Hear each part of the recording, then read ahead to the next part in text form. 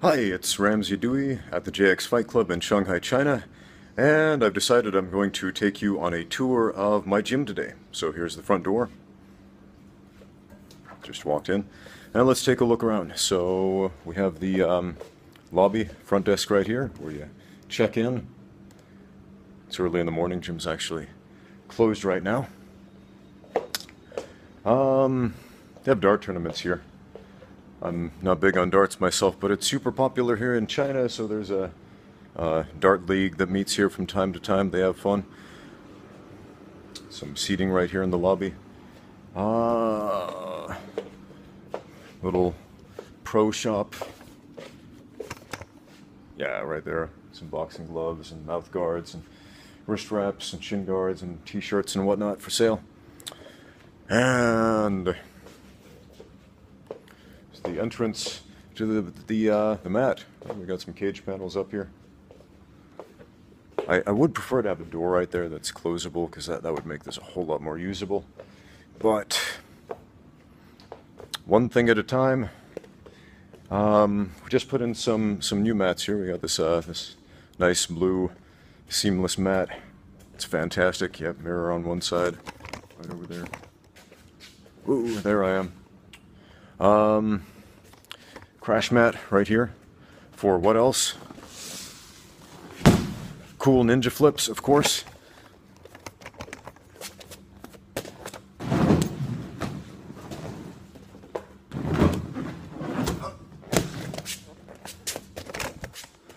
Okay, I love this. Wall mats like you'd see in any wrestling room in the US. When I first got here to China, I got a job offer at a gym, and they said, hey, we want an MMA coach. What equipment do you need? And I said, wrestling mat on the floor and some wall mats on the walls. And they laughed at me. They said, what? Mats on the walls? Are you kidding me? I said, no, I'm not kidding you. It's important, right? Because fighting happens up against a wall in an MMA fight, or a cage in this case. Man, this is so important. Everything about MMA, everything about striking, grappling, clinching, pummeling, etc., takedowns, guard work, the ground game, everything is different with your back up against the cage.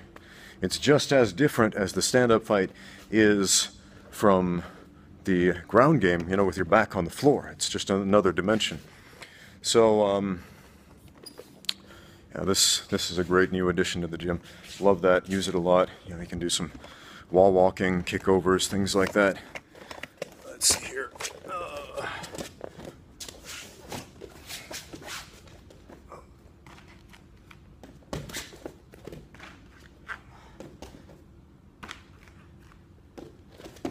Practice your get-ups off the wall. Reversals, fun stuff like that. And onto this area. This hasn't changed too much from the last time I showed you the gym. This wall where the mirror is, we did knock that down. There's a swimming pool behind this on the first floor. This is the building is actually called the Shanghai Gymnasium and Swimming Club, because it's a huge Olympic-sized swimming pool back there on the main floor. So there was some structural damage to the roof that they spent the better part of last year fixing. So they had to knock this wall down, close the gym for several months. We moved upstairs. That's why I shot all my videos in a kind of different looking conference room instead of in the gym. And they rebuilt the wall. We expanded the gym by a whole 11 centimeters. Yeah, I know. Lots and lots of wiggle room there. But, you know, put the mats down, checkered pattern now. And same old heavy bags. Uppercut bag, love this thing. Super useful. Get one of those, practice on it. You know, the bowling pin bag. Great to practice your head kicks on. It's kind of got a neck there. Speed bag. Right. What else? Got that thing. Lots of double end bags. Love the double end bag. It's fantastic. And you may be wondering, why do we have ballet bars here in this gym? Well, first of all, I didn't buy them. But I do have a dance background. I used to dance professionally in ballet, but I didn't buy them. The Taekwondo instructor bought them. See, the big money maker at this gym, like a lot of gyms, is kids classes. And in this gym, they make most of their money off of kids Taekwondo classes. That's how we pay the rent here. That's how we keep the lights on. And what did the kids do on these things? They stretch. Okay, what else? We got the boxing ring up here. Nice big boxing ring, same as before, right? So it's very important, especially if you're training to fight in China, to become adept at fighting both in the ring and in the cage, because it's a very different dynamic. And a lot of the pro fight shows, MMA, are in a boxing ring here. A lot of them are also in the cage, so you never know when you get invited to compete if it's going to be a ring or a cage, so you really have to be prepared for both. It's you don't get a whole lot of information about fights sometimes. Oh, here are my gymnastics spotters here. Let's give you a quick demo there.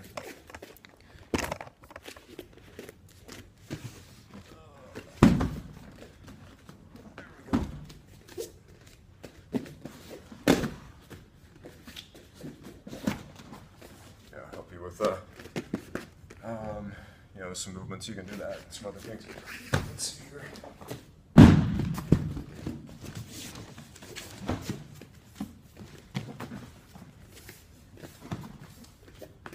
This is a fun one. This one is to practice, what do you call them? Back handsprings. Okay. Give you a little bit better view. Let's give that a try.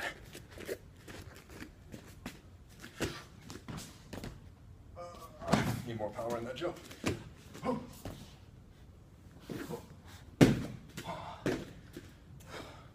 Slowest back handspring ever. I did a bunch of heavy squats today. Legs are a little tired. We'll come back, revisit that later. So moving back. What else? Got a stack of tires there for hand conditioning and all that good stuff. What else? I hung up some gymnastics rings here, you know, so you can do pull-ups and various other gymnastics movements, dips, muscle-ups, that kind of thing. I got another set right here. If you have space, somewhere to hang these up, I'd strongly recommend it, because there's so much cool stuff you can do. I mean, I love gymnastics movement. You know, I'm not yet an expert at it. Here, I'm taking you back behind the boxing ring to the weight area, but what I've done so far has helped so much with overall athleticism. So here's the weight area. Now, we just recently built an Olympic lifting platform, which is awesome, because now we can work Olympic lifts. And this is handmade, do-it-yourself one. This top, this runner, I love it. It's bamboo. Bamboo is mass-produced here in China, and it's super strong. And I'm not going to say it's cheap, but it's much more affordable than a lot of the hardwoods out there. I wanted something nice. Runner out there, it's you know, it's fantastic surface to do your Olympic lifts on, or deadlifts, or whatever you want to do with this platform. So if you're not familiar with an Olympic platform, what it is, it's this really wide base. The base is made of plywood, right? Trying to give you a big shot of that, and you see, and on top of this plywood base that's 2 layers thick, it's got these big, thick rubber mats. They're 4 centimeters each, and then 4 centimeters of bamboo and plywood screwed together here for the runner in the middle where you stand, right? So what this does, when you drop a weight, it's going to distribute the force of the weight throughout the entire surface area of the floor, instead of just in one spot, which would cause damage to the floor. Also, the rubber mats will cause the bumper plates, you know, these ones, the rubber-footed colored plates, and those ones over there got 2 sets. That's nice to have. To bounce rather than smash into the floor or break, so it helps you to avoid property damage, which up here on the second floor is super important. See, before we built this platform, the folks downstairs would complain if ever a weight fell on the floor because, you know, the light fixtures would start coming loose. We don't have that problem anymore, so strongly recommend if you want to get into any kind of lifting where, you know, weights fall on the floor, especially the Olympic lifts, or if you want to do some heavy deadlifts where that weight comes crashing down a little bit, or you want to do some deep squats where there's a risk of failure where you have to drop that weight off your back, you know, build one of these. So yeah, what else? Got my bars here, specialty bars, the Swiss bar or the football bar, whatever you want to call that. Gives you a neutral grip for a lot of the exercises that you would normally do with a barbell. So instead of this grip, it's this one. So you'll notice it changes the position of the shoulder and gives you basically a more ergonomically correct way to lift. So if you have shoulder problems, like if you're doing the bench press and your shoulders just start hurting, you know, that football bar, the Swiss bar, is a great option to go for, or overhead presses, or, you know, even curls, or whatever it is that might be aggravating the shoulders. It's a good option to have. Okay. What else? The trap bar for deadlifts and a few other exercises. You stand inside of it, lift it up. What else? Got my Holly bars over here. Love that black one. Nice smooth finish. 20 kilos. And then the ladies bar right there, 17.5 kilos. Got my squat rack right here. Pride and joy. Spend time on this thing every day. Working on a squat everyday program right now. Been doing that for about 6 months so far. So if you're not familiar with that, if you're thinking you shouldn't squat every day, maybe you shouldn't. But look up the Bulgarian squat method. It's something I'm trying out right now, and I'm liking the results. What else? We've got kettlebells all the way down here. Lots and lots and lots and lots of kettlebells. We got some giant 50-kilo monsters here that we use for farmer walks and swings. And one of my goals is to clean and press and snatch these overhead one day. One day. Got some dumbbells here. You know, standard gym equipment. 2.5 kilos all the way up to 25 kilos in 2.5 kilo increments. And the jerk boxes. If you don't know what those are, you can use these for you know, assistance on. I've got another set over here. Assistance on a bunch of different lifts, like the jerk section of the clean and jerk. If you just want to work that, you can set the weight up on the jerk box and, you know, jump it up overhead, drop it on the jerk box. It'll, you know, it'll absorb the weight of the weights. It'll absorb the impact, right? Yeah, you can modify the height of deadlifts and various other exercises. Awesome stuff. Look them up, jerk boxes. You can also build your own. I bought these because it's pretty affordable to buy this stuff here in China. What else? Dip bars. Sorry if I'm making you dizzy with this video. And of course on the squat rack we've got pull-up handles. You can also use it for chin-ups. And then we've got this, what do you call it? Big old tire and Concept 2 rowing machine that nobody ever uses. So the equipment I have back here is pretty minimal, I would say. It's not fancy cable machines that you see in a lot of gyms. And I'm not super interested in the fancy cable machines. When I first went to a gym, I think it was 21 years old, I signed up for a Gold's Gym. Fantastic facility. They had everything, like literally everything. It was like this massive sprawling gym with every machine and weight lifting device imaginable, and I had no clue what to do because, you know, I was just starting out. And so I wandered around and did the machines and worked out until I got tired, and I went home and I did that for 2 years, and I didn't get any stronger. I didn't get any more athletic. I didn't notice any changes. I didn't look any different. And I was confused. I felt a little bit cheated.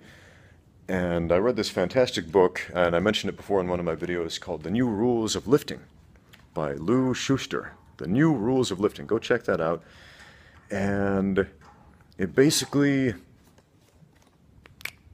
cuts all the garbage out of strength training and streamlines it to what is going to give you the most bang for your buck. And that's how I've outfitted my strength training area back here. You know, barbells, plates, bumper plates, Olympic lifting floor, you know, dumbbells, pull-ups, dips.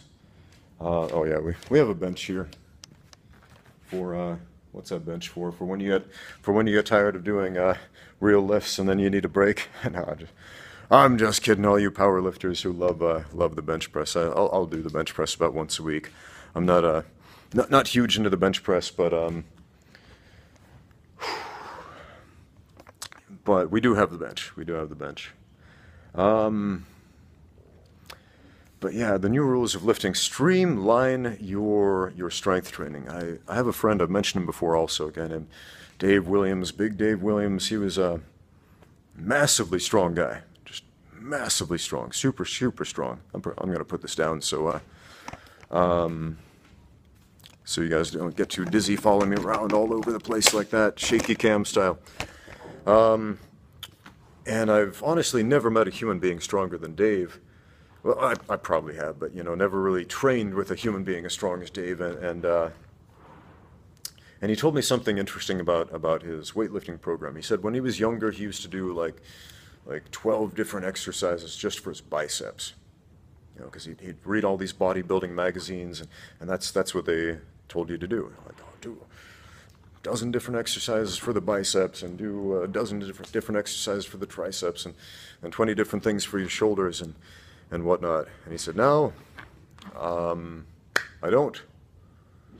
I do one exercise for my arms and independently, because, you know, they are doing a great deal of work holding onto that bar for everything else I do. So they're exercised enough in that sense. And his weightlifting routine was very simple, just the basic lifts, periodized on a 6-day schedule, I think. So 6 days on, 1 day off, 6 days on, 1 day off.